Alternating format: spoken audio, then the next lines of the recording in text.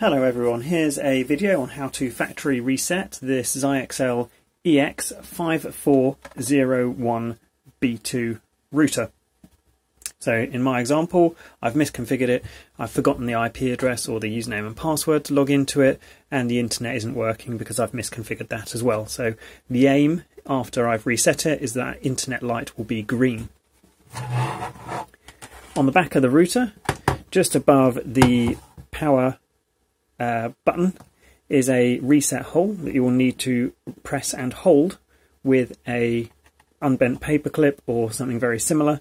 I wouldn't use a biro because generally they don't seem to have an end small enough to go within the reset hole. So I'm going to put the pin in the back there, and then I will let you know when I'm going to press it and then when I'm going to let go. You'll also be able to see what the lights on the front do. So I'm going to hold the button down now.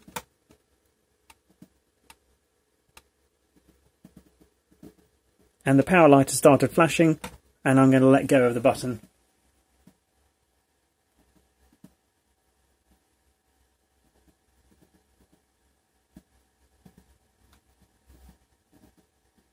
The router is now rebooting.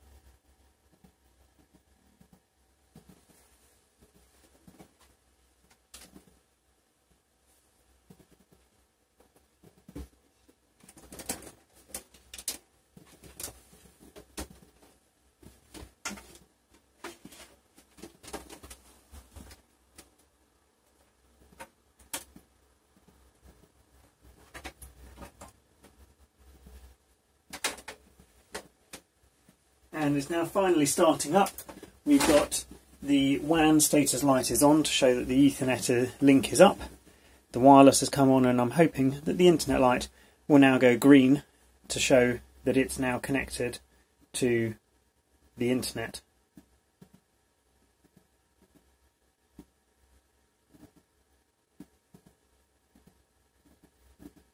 There we go. That is how you factory reset this EX5401, and then I've forgotten the end variant of it, B1 router. Hopefully this video has been helpful to you. If it has, it would be really helpful to me if you wouldn't mind subscribing to my YouTube channel. You don't need to have the video notifications switched on, but the subscriber numbers really do help. Thank you very much.